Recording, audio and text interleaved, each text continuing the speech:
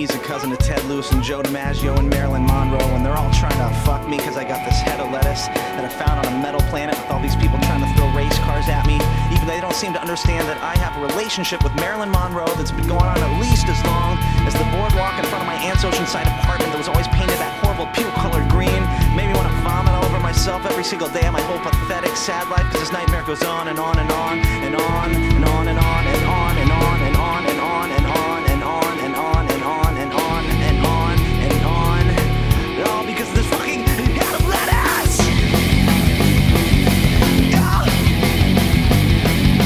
Yeah! Let's!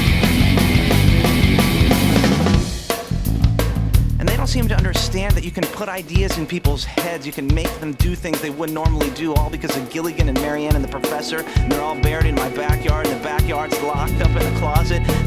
locked up in the trunk of my car, and the trunk of my car's locked up in the attic, and this nightmare goes on and on and on and on,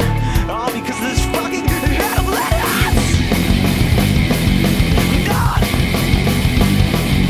Yeah! Lettuce!